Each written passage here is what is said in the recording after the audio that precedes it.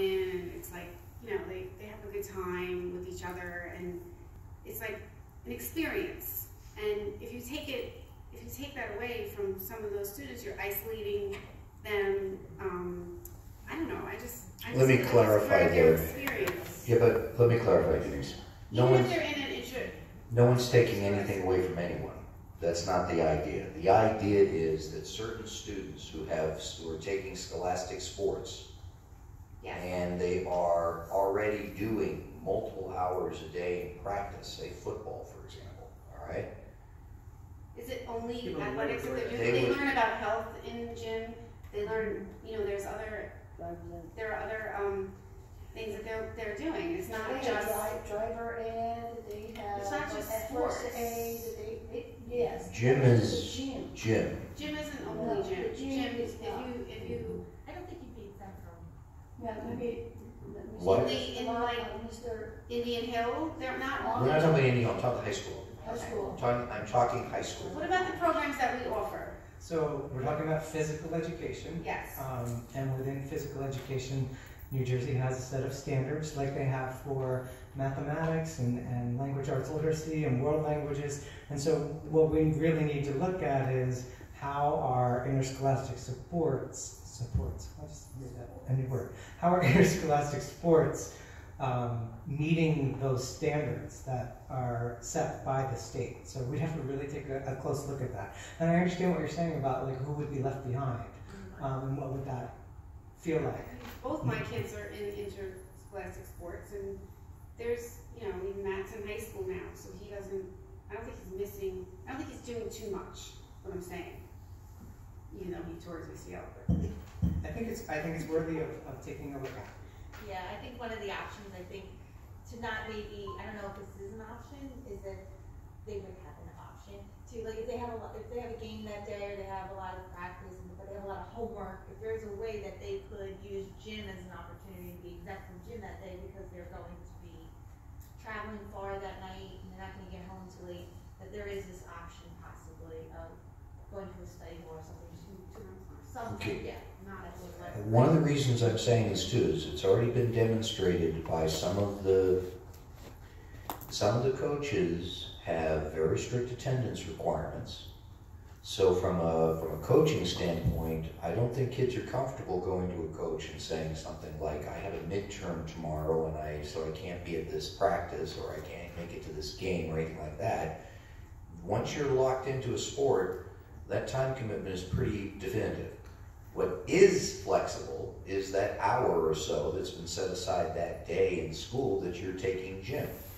The truth is we've got kids who are spending many more hours outside of gym in an interscholastic sport. They are traveling out of district. They are sometimes getting home late, and they're physically tired. So you factor all those things in. I think that having that flexibility as a student to know that that next day, after having played in a football it's different this weekend, but playing in a baseball game, playing in a soccer game, playing in a lacrosse game, basketball, etc., that's taking place during the middle of the week, they got that flexibility of, you know, maybe doing some study at a time when they would have been taking gym. And so that's just the thinking here. The athletic trainer that you're referring to in the high school, when do the kids have access to that? So the plan is for the strength and conditioning coach, I believe, to work from 2 p.m. to 6 p.m. on Monday through Friday. So they would have access at the end of the day. Right? So if a kid wanted to do a workout, they could take the late bus home after doing that workout. Mike, on your one comment on the coaching handbook, I think that's a good idea. I mean, I know Shane's not still here, but I think Bill, maybe for all the coaches, obviously sometimes, I guess some of those handbooks have been out there a long time. It would be nice to make sure, like, hey, you know, have them sign something like, hey, we read this, we reviewed it, because obviously we have a lot of coaches that are new. We also have a lot of coaches that have been here many, many years that, you know, like, oh yeah, that handbook, you know, just to refresh their memory, like, hey, these are some of the expectations that we have. You know, it's not all about winning and losing, it's about creating a culture and all those other things. So, you know, I would definitely think that's something, you know, we should make sure we look at, you know, on a yearly basis. We actually do look at that on a yearly basis. Mm-hmm. Yes. Please come to the Raise your mic. hand. Regarding the handbook, Coach's handbook was rewritten not too long ago. I actually wrote it. I'm sorry it didn't meet your standard. I'll be happy to go back and look at it again. When we wrote it, we took input from all the coaches.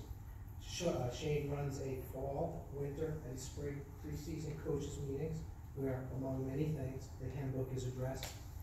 We also run a short thing with the student athletes before the start of the season in terms of sportsmanship. We do expect through the individual teams that the parts that are reviewed are there. We did try and run a couple of years ago a generic night for all parents for all 3 seasons to come and explain the handbook and the concepts and so forth. We kind of got away from that the last couple of years because, quite frankly, it was very poorly attended. Each of the coaches, in addition to their fall preseason meeting, is supposed to have an open parent meeting so they can explain the parts of the handbook that apply to them. But there's a lot of things that are there.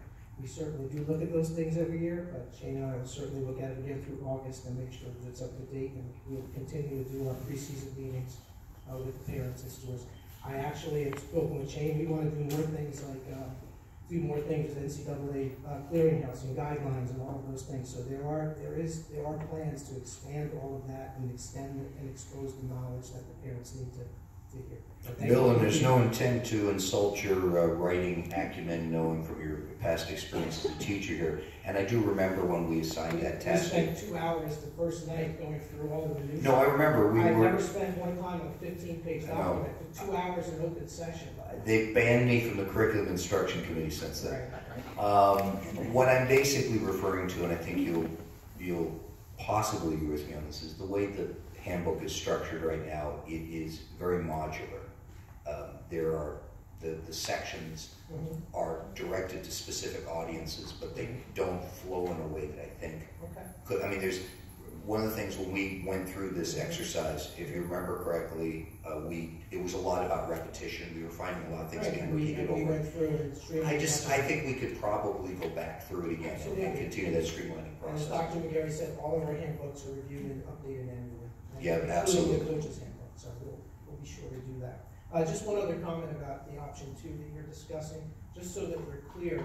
There is something called an option 2, but it's very involved, as Dr. McGarry said, involves standards. That if you use an option 2 for something, you have to ensure that the thing that's replacing it meets the same standards as the curriculum.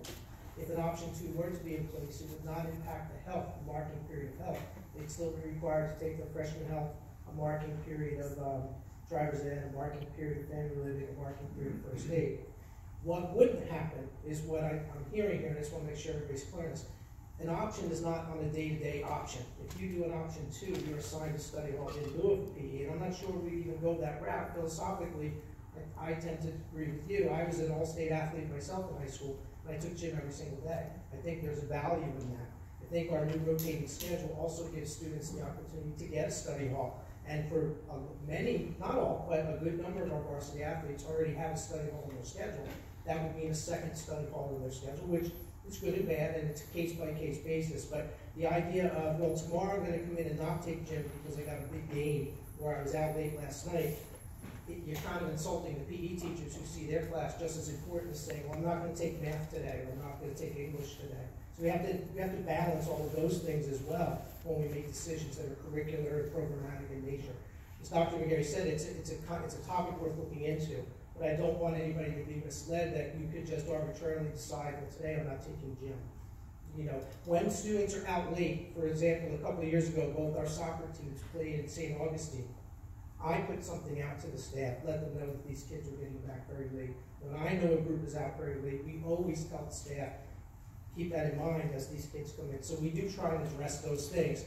The option 2 is much more formal, and if that's something we're exploring, it involves a lot of study before we just decide to do it. So, thank you. You could also argue, I mean, other groups can argue, Mike, that, you know, if you're a violinist and you're practicing and you're up late and doing, like, any other art, sport, something, you know, you have to be really careful on how you just say it's athletes, you know, because there are other students that are doing things that aren't athletic, so we don't want to minimize what they're doing either.